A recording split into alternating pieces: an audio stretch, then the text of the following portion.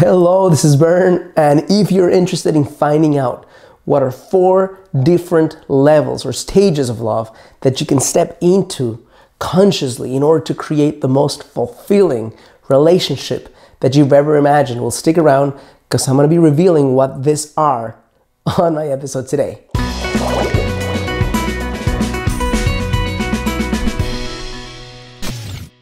Hello, this is Bern. Welcome to yourgreatlife2.com.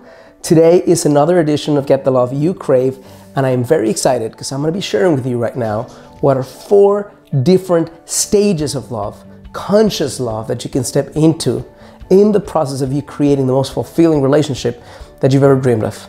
And I say they're sequentially going up in scope, in challenge level, in fulfillment level, because at the first stage, which is I keep my love within, this is a stage where you've been hurt, you have been heartbroken, but you want to get out of this feeling of helplessness. You want to feel that you can love again, but you're not sure how to do it yet. You're not necessarily having the energy to share with someone else. So in essence, what you're saying is, I keep my love within.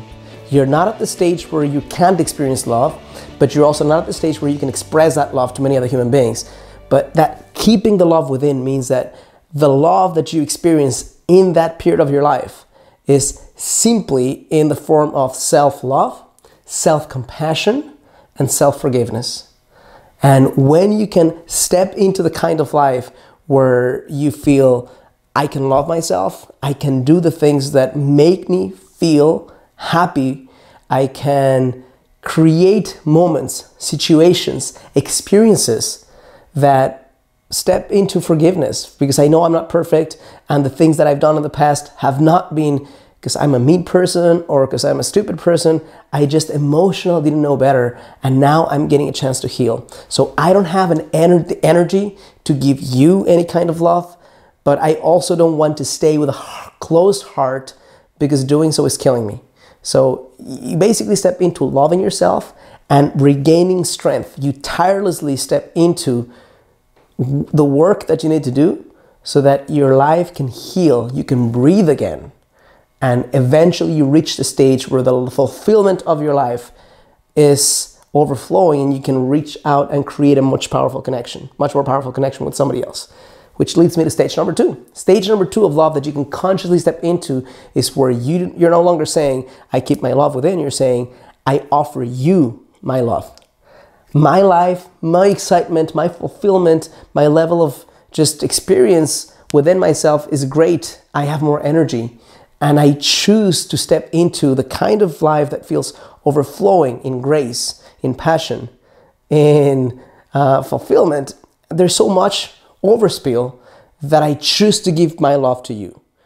And if you feel the same way and you give your love to me, then that magic, that synergistic dance feels so amazing, because that means we're creating magic together. Okay, so it's I offer you my love, and ideally you offer me your love back, and we create magic. It's a different stage at level 1. There's a surplus of love to give. You're not getting into the relationship because you are saying to the other person, I mean complete me, but you're also, it's more of a feeling. You want, this feels so good. It feels so good to step into this kind of relationship, right? And it's the love that I have, that I've cultivated, that I can reach out and express from my heart to yours. Third stage. The third stage is where you recognize that in stepping into this kind of relationship, it gets to the point where there's something missing.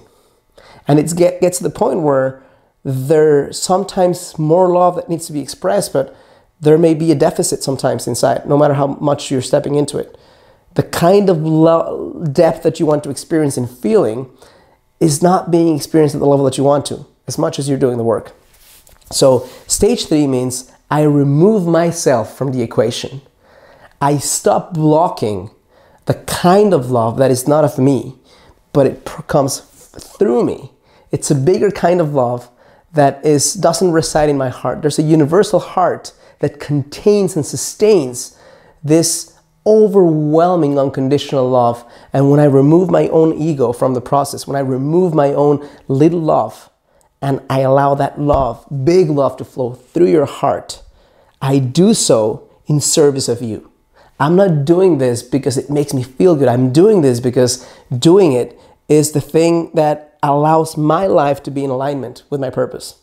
And also, I'm not doing it so that you give it back to me. What you choose to do with the love that I offer to you is purely yours. I can't die with this love inside of me, with this pass-through of love not taking place, this tunnel of love not realizing in this lifetime. So I remove myself, I allow this universal love, God love, whatever you want to call it, to flow through you because to honor you and serve you.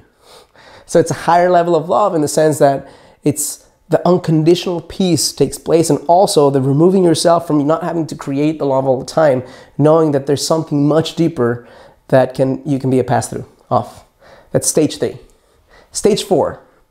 It's similar to stage 3, but where in essence you're saying both of us are at the same level of commitment and passion. We've removed most of our individual just smallness, and the bigness of the universe is being expressed through our heart within each other, not just for the benefit of each other, not just me in service of you or you in service of me in service of humanity through you.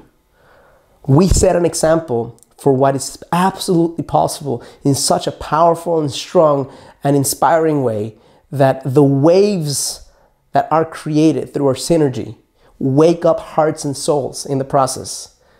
We allow other human beings to recognize in ourselves what they can aspire to in essence and free their hearts to go for more and experience more, and in turn do the same thing for others. It's the healing of the universe that takes place through our conscious love and the resolution of our challenges and the stepping into solving all the shit that will inevitably come through as a result of stepping into a relationship. We don't just solve it so that we can stay together. We solve it because when we create this magic, we free up other souls in the process. So there you have it, 4 different stages of love you can step into. The question is, these are available at any human being's life experience, depending upon where you are, more so than others. But what do you aspire to, and what do you want to create, and what makes you feel satisfied? That's the question, okay? So if you find this is helpful, useful, or insightful in any way, I'm gonna ask you to do 3 things. Number 1, click like on this video. Number 2, subscribe to my channel. Number 3, on the description of this video or somewhere on your screen here, you're gonna find a link that allows you to sign up to a webinar I'm hosting, where I'm gonna give you some very practical tools so that you can step into the kind of love that you want and create a connection with your soulmate in 90 days or less. Thank you so much for allowing me to share this with you, and I challenge you as always to live a full and a conscious life.